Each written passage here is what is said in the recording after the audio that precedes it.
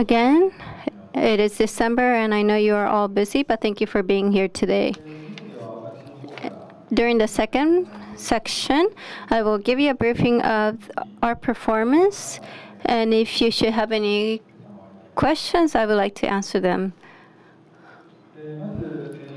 First of all, in 2019, our finance year is from October to September, so the highlights are from until September 2019.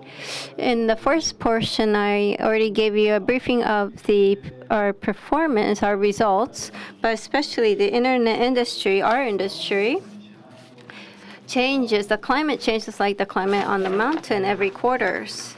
But overall, everything is going well. The media business, we already had questions about this in the first section, but ABEMA TV, the WAU, our weekly active users now has reached over 10 million, so it's growing steadily, and that was a condition for continuing with ABEMA TV. And the ad business, we have continued to expand this area as well. And with respect to the game business, we haven't had a big hit for a while, but I will mention later. We have just released a new title, which we believe will become a key hit, a major hit for us going forward. So starting from FY2000, you can see when we first went public, we've done 453 billion, so we've expanded our performance significantly. And in 2011, 2012 is when the smartphone became widespread, but since then you can see how our growth has multiplied exponentially. However, having said that, it's becoming harder to grow our sales top line.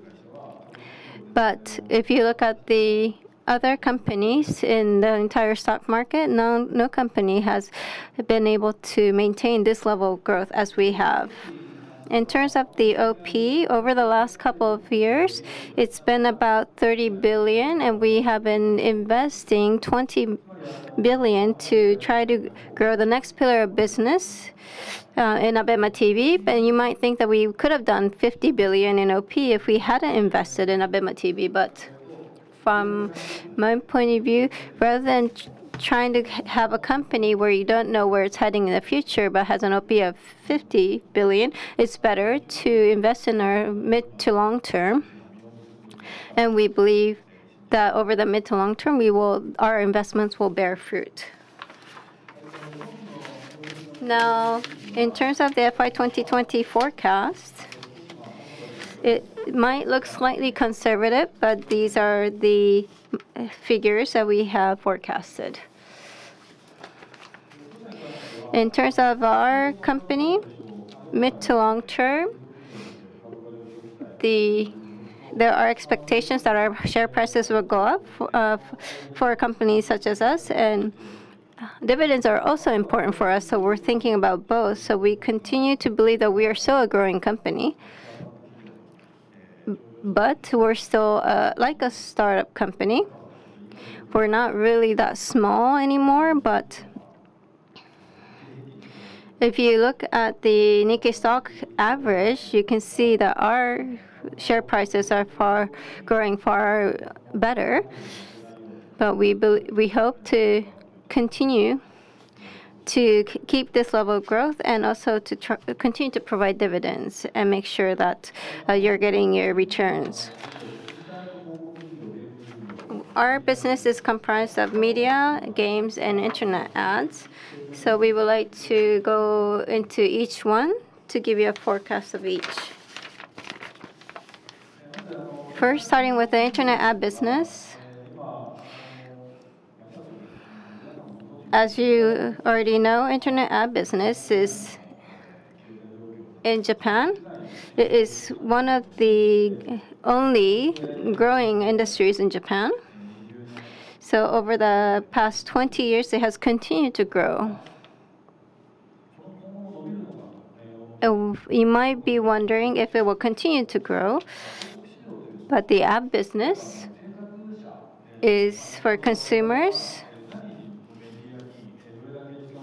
what media do we spend our time on? Maybe we watch TV in the morning, or maybe read newspapers, or maybe you're looking at your smartphone. But there's ads offered to each touch point, and that's what advertisers want to do to reach you during those times. So even if you're at home or on the train, everybody is actually, I'm sure your kids are all looking at their smartphones.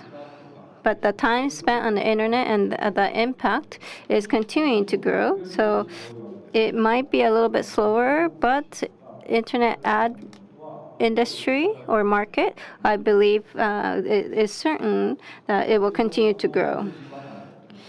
So people say that people are straying away from TV or no longer reading newspapers. And I always tell my employees to read newspapers, but many people are no longer reading newspapers, and instead they're actually turning to internet. So that's the times that we are facing. In terms of the internet ad business, the top line has continued to grow, but this fiscal year, we were actually just talking about Abema TV investments, but internet ads as well. We've actually made up for our investments in this business as well. So OP has come down temporarily, but we believe that this will come back up again. And during this time, what we were doing was the brand advertisers or national clients. So they are called the cosmetics, automobiles, those kind of manufacturers. We have tried to acquire new clients. So these are new clients for us. So when you have new clients, they don't tend to spend too much yet. So once you continue to maintain that relationship, the volume will go up. So since we now have new existing clients, we will now focus on expanding their advertising budget on our platform. And in the first section, we talked about the agency business, and it's very difficult to improve margins because it's consistent. But we've actually tried to do ad creatives ourselves and try to do a lot of these functions internally. And this is an area that we have been investing upfront in, and we hope that these areas will start to bear fruit. Next, moving on to games. So from 10 or so years ago, since social games became more widespread, it has been a hot topic in the stock exchange as well. But there are a lot, you might think that a lot of gaming companies are not very energetic right now, but smartphone game market grew suddenly, and then it has actually become more stagnant. It's become flat. But in terms of the market size, we have forecasted that this will be the case from very early on. And so we hope to try to retain our profits, and companies that don't have the funding and companies that don't have the resources will start to disappear, and survivors will start to get share of the remaining market. And so we predicted that will be the case, and that is what we believe is happening currently. We didn't really release any new titles, hardly any new titles in FY2019, but we did still grow our top line. And when you think about games or hear games, people who play games or new games from long ago, like you might imagine Super Mario package games, and when you sell it on the first day, if it sells well, yes, the top line will grow, but then it will drop off suddenly as well. But smartphone games actually are operated day to day, and people actually play these games for a very long time. So unlike packaged items like games and CDs, the impression is very different. It's a long-lasting business, basically. And this is the sales, shift in sales by quarter. We don't operate just one major title. We actually operate 8 major game titles, and these are only the major titles. We have more. So even if one title becomes less and less popular, the other games titles can cover for that. But Tengoku Enbu and Grand Blue Fantasy as well, they're still contributing to the top line even now. So they have a long lifespan, as you can see from this graph. And as you can see from the graph as well, in 2019, we didn't really release any major titles, but November 27, maybe 2 weeks ago, we just released this title. And in terms of sales ranking, if we look at the publicly announced rankings, you can see that it's doing very well. There are some games that do well in just the very beginning, but the number of daily active users and then how we're able to retain our users and grow our users, we believe that looking at those KPIs, this will become a major title. So we have finally been able to release a major title. So even though we weren't able to release much in the last year, we believe that the future is bright going forward. Now moving on to the media business. By starting ABEMA TV, in the first section there was a question about this, but Ameba Pig used to be a pillar business, and we actually discontinued.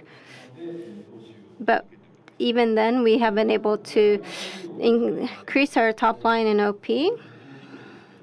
So OP was 11.1 billion, so it's nearly double the previous year, and we haven't fully launched this service yet, but we believe that we're doing very well, even so. So with respect to ABEMA TV, it's almost about 3.5 years ago that we launched this service, April 11th, 2016. And Cyber Agent, we had 60%. TV Asahi had 40%. So this was a joint venture that we started with TV Asahi. And the video streaming service, or video services, see the ad business, our video ad business is about 200 billion. And it is a growing market, as we mentioned, one of the few. But if we look at Netflix, Amazon Prime Video, Hulu, there are many video streaming services that emerge into the Japanese market, and so this market is growing at the moment. But our key feature, Netflix, Amazon Prime Video, they're not really our direct competitor, because ABEMA TV was actually trying to replace TV or redefine TV. So news and sports broadcasting, those killer contents, were the only service that can offer those kind of content. So Netflix and Amazon cannot. So they're not really our direct competitors, and we wouldn't be able to grow in these areas without the cooperation of TV Asahi. So our characteristics includes our main target, which is a young generation who were straying away from TV. And until a few years ago, internet content was more cheap. It's a little bit more low cost, low budget, but it's actually the reverse now. For example, Netflix, they're creating content that is even better quality than TV. So that's a trend currently. So with respect to ABEMA TV, we're working with the TV network, but in terms of the budgeting, we spend around the same budget, and we hope to create something even better. We currently operate about 20 channels. What we produce, though, are variety shows and drama. We have original content, and we also procure content such as sumo. We broadcast all sumo matches, but we procure the content. And of course, we provide our own commentary as well. In anime, we procure content. So we have original content and procured content. So that comprises our 20 channels. And in terms of the users, if we compare against the other video streaming services, the monthly active users, as you can see in Japan, we have the highest number of monthly active users. YouTube is actually a combination. They're not included here because they offer other services as well. But we have the highest MAU, and it's quite simple because it's a free streaming service, video streaming service. So other services, you have to sign up and pay a subscription fee. So as a media, it has the largest and widest impact. So in order to have the wide impact, you have to offer content for free. So we have a very special positioning in this market, especially among teens and the youth in 20s, junior high students and high school students. The recognition among the young age group is very high with respect to ABEMA TV. And when we talk to our advertisers and explain ABEMA TV, we tell them if they have dollars who are in junior high school, they understand immediately that we're a great service. And so we believe that we become a service that has successfully targeted that young age group. And in terms of the number of downloads, we have 45 million downloads. So you can see from the graph that this has actually grown steadily. And it's not so much that we have invested in promotions to do so. Our content has a lot of talent, and maybe you like that talent, so you download, or you want to watch the sports content. So M League is a Mahjong League, so some people want to watch M League. So our content is actually encouraging people to download the app.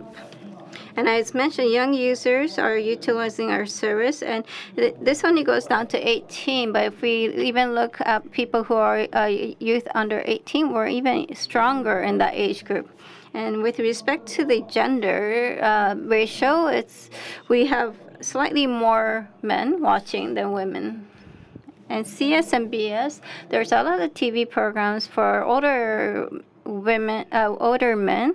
And they're very hobby-driven, so it could be a fishing channel or a Japanese chess channel. And ABEMA TV as well, we started with a lot of men in their 40s, but as we have been able to strategically increase the younger age group. And weekly active users, we said that we've surpassed 10 million. This is a condition of continuing the business. But in terms of the number of accesses, it actually peaks when we have killer content, and often it does drop down right afterwards. But that's not.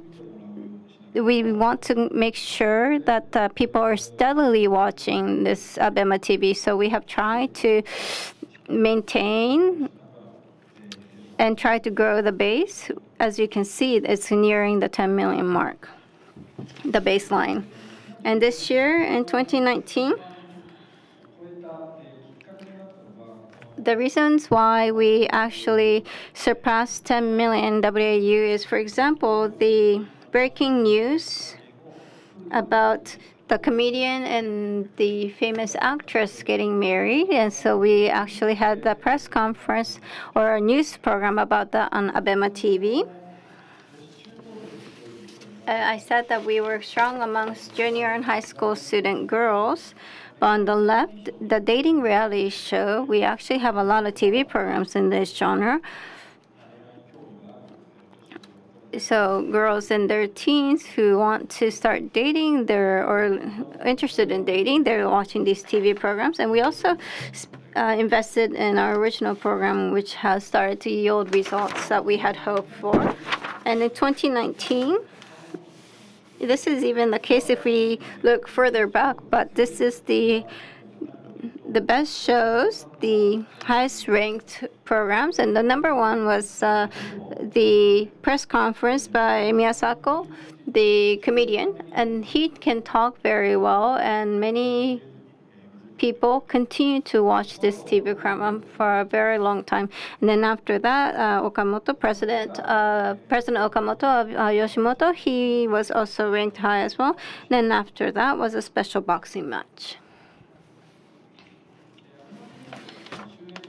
The revenue streams of ABEMA TV, we said that the service is free because there's advertising, but we also have a subscription service as well. It's the same as TV, but with respect to TV, users actually time shift or record and watch programs, and when they do that, they don't watch the advertising.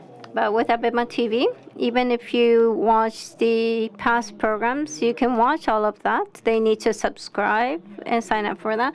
So all linear programming is free, but video on demand is you have to pay to watch. So ABEMA TV, dramas on ABEMA TV broadcasted can immediately be rented on, for example, Tsutaya. That's what it's like. But right now it's 60-40, 60% advertising and subscription 40%, but it's now nearing 50-50. So subscription is growing. And we have 518,000 subscribers. These are our most recent numbers. So people who watch linear programming or time shift or watch it like a rental video on demand, they usually pay about 1,000 yen. And so this will become very stable if the subscription portion continues to grow.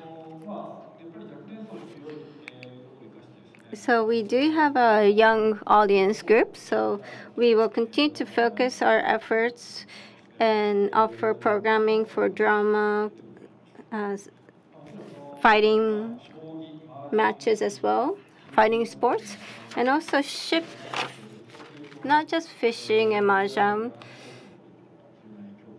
We are putting effort into fortifying content for men in their 40s as well. We will continue to do that.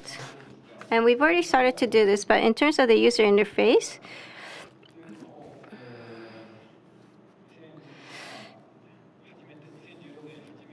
since we began in 2016, we're actually putting the most drastic updates in right now. You can flick left to right, so you can zap through channels like you zap through TV channels. So that's how you would utilize this. But when you're watching a linear TV programming, you can actually search for on-demand content. And so a lot of our users it's easier for users to actually find content that they want if we offer it on the same page at the bottom. So that's that's some of the changes that we're making to the user interface. And this year, Dentsu Hakodo invested in their service, so we're fortifying our business aligned with them as well. And we've actually have partnerships with Dentsu, and we just announced Nico Nico live broadcasting this morning. But we will continue to build on these alliances so we can improve our recognition among our non-users. And with our TV remotes as well, the ABEMA TV button will be included in the remotes, so people who watch TV will also learn about our service and access it easily. And Abema TV is a hybrid business model, advertising revenue as well as subscription. But we do have other related businesses that can grow because of Abema TV, and we've actually put a lot of effort into this.